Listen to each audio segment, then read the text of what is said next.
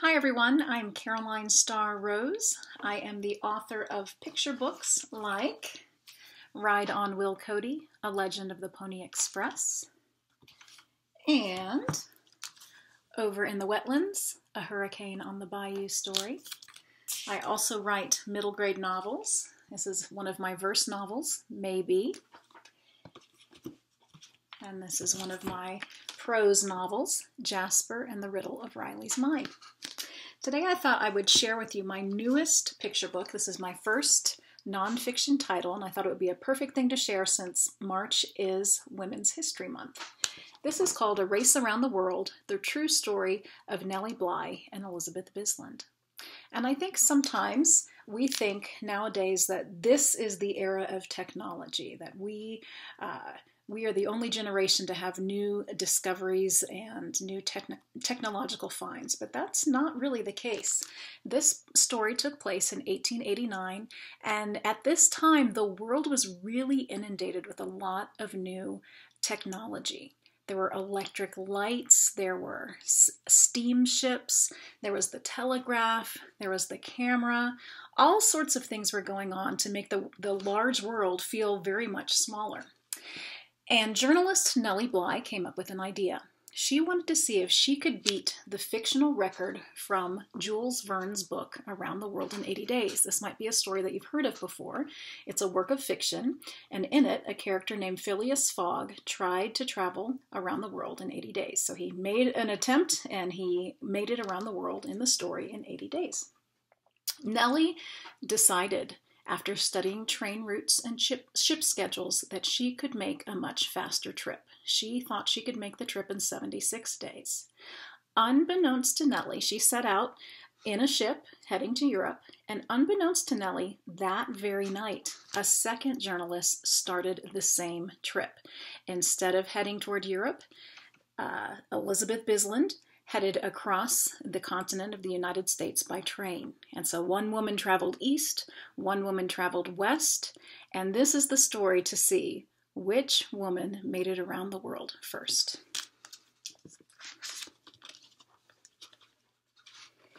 Here are end pages that show a map of both women's journeys.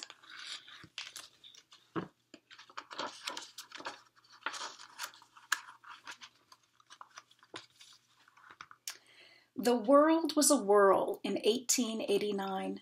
Telegraph messages whizzed over wires. Express trains and steamships flew at top speeds. Big cities boasted electrical lights and a talking device called the telephone. How long would it take to circle this newly speeding world? One travel writer girdled the globe in only a year and a half. An all-star baseball team knocked out the trip in 6 quick months.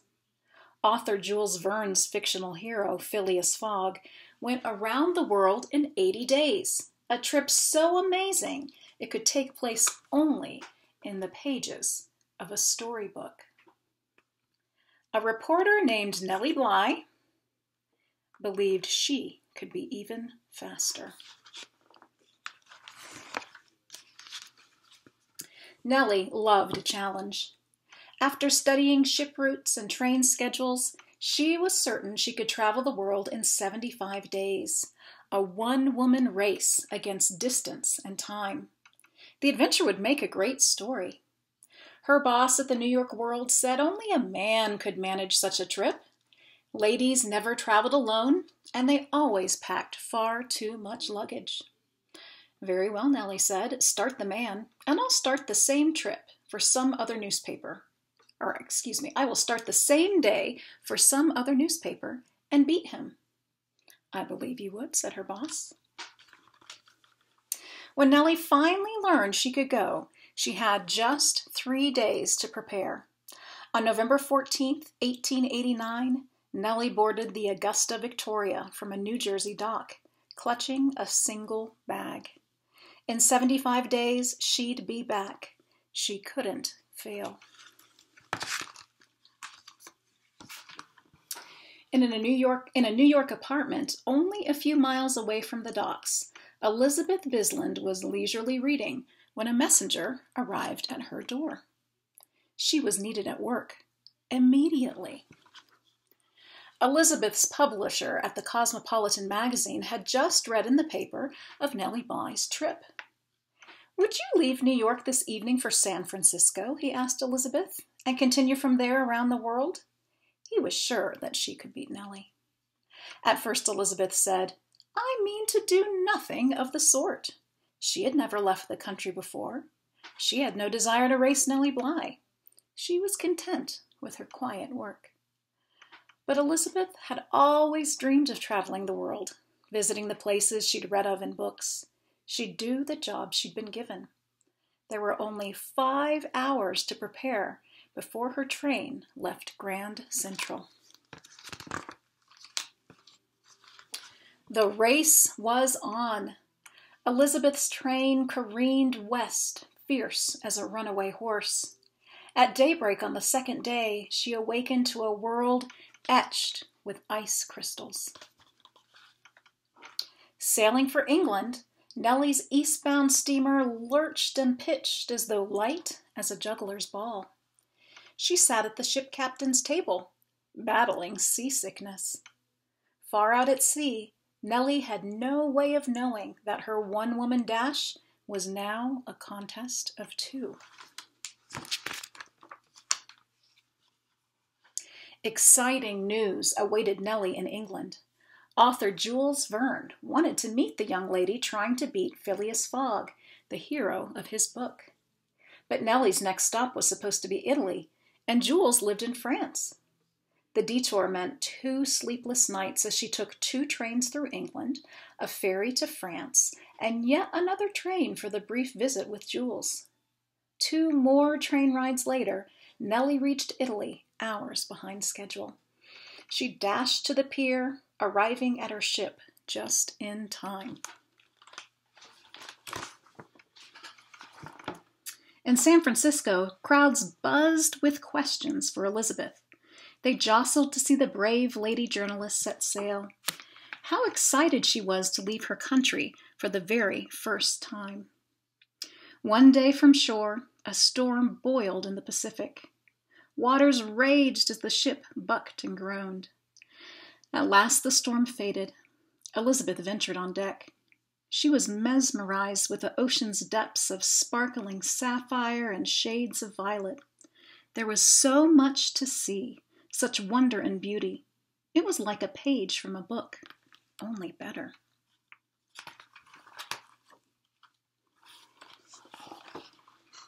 Nellie arrived in Ceylon 2 days early. Such a satisfying feat. She was the first passenger from her ship to reach shore. Nellie feasted on fiery curry and lounged in the cool ocean breeze. She took a moonlit ride under arching palms while waves roared on the beach. Then bad news. Nellie's ship was delayed. Her 2-day stopover stretched to 5. 3 more days stuck in Ceylon. Nellie fretted. She stormed about. Her head pounded furiously. In the cities of Japan, Elizabeth browsed in shops brimming with porcelain, flowers, fabrics, and jade. She marveled at sloping hills and mist-filled valleys. She wandered temples and tombs as elegant as poetry. White lanterns swung from jinrickshas, dancing like fireflies. At night, the moon transformed the bay to flowing gold. 2 days in Japan weren't nearly enough. Elizabeth promised herself one day she'd return to the land where Mount Fuji shone like a pearl.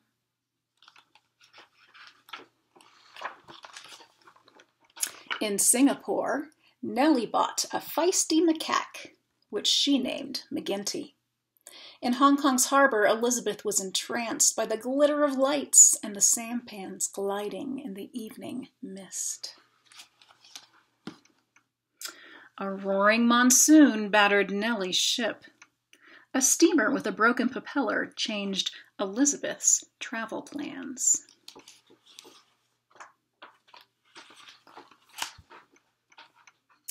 During the 3rd week of December, in the South China Sea, 2 steamers passed. One carried Nellie, one Elizabeth. There was no way to know who was winning.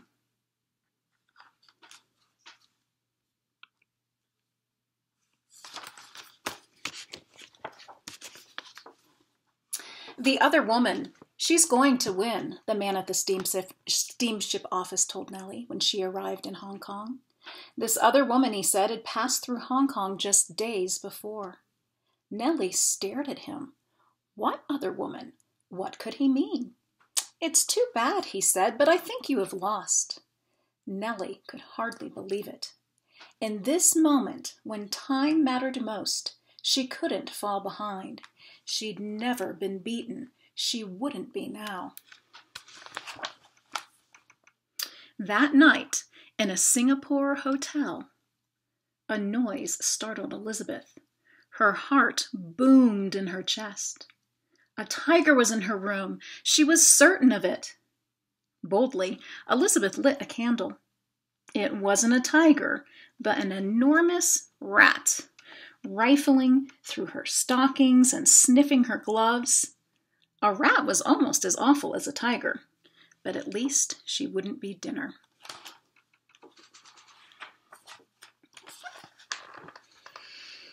Nellie set sail on the Oceanic, the very same steamer that had arrived with Elizabeth just 13 days before.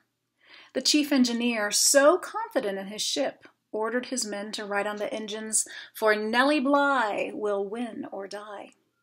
Elizabeth explored the deserts of Aden, astonished at their ancient beauty. Her steamer continued across the Arabian. It skimmed the Red and Mediterranean seas. Then a train carried her over the snow-covered mountains of Italy and on to France. By the time she arrived, the boat she needed to take had already left. In San Francisco, Nellie learned that blizzards had stopped the Central Pacific Railroad. No trains would get through for days. It was the worst snow the railroad had ever seen. Elizabeth hurried to England. Still, she missed 2 other ships. She had one more chance to cross the Atlantic, a final steamer, 1 train ride away. Nellie wouldn't let the snow stop her. She and McGinty took a train on the Southern Pacific Line instead.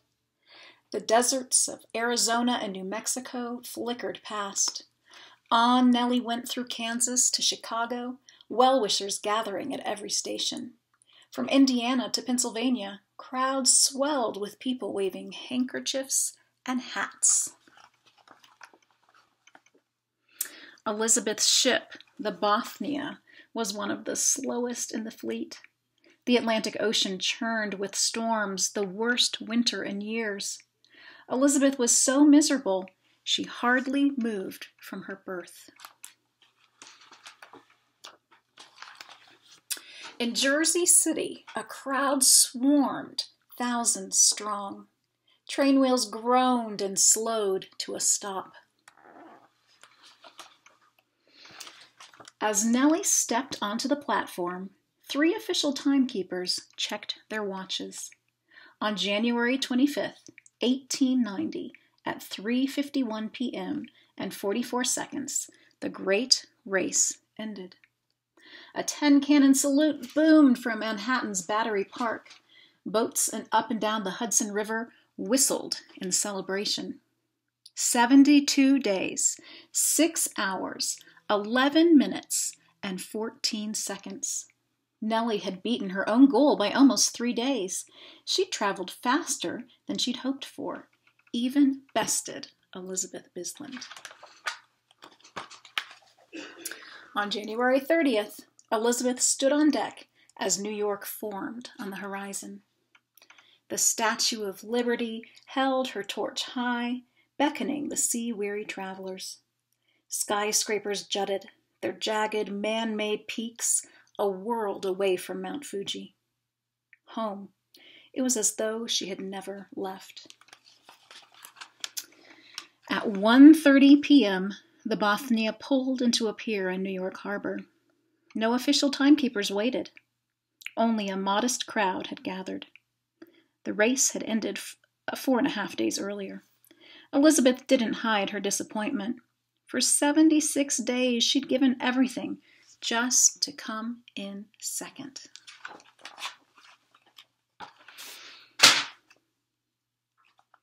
Sorry about that. Just knocked something on the floor.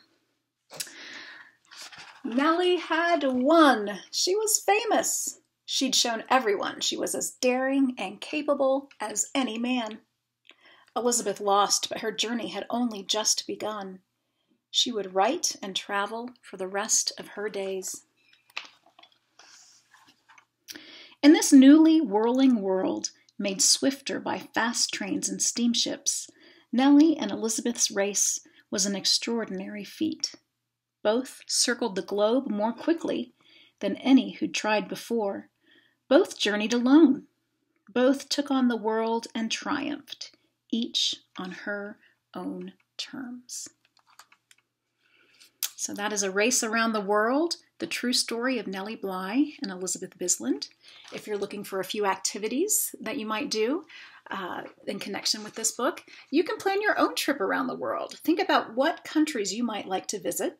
Maybe pick 5 countries you might like to visit and 5 different forms of transportation that you could take in these countries. Notice all the different types of transportation that Elizabeth and Nellie took on their journey.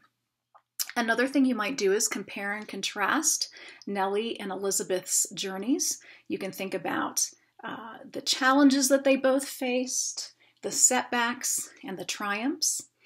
And another thing you might do is compare and contrast their personalities. They were very different women. They were both journalists at a time when only 12% of journalists in America were women, and yet they were very different people too. And so that might be a fun activity to do. Thank you so much for listening today.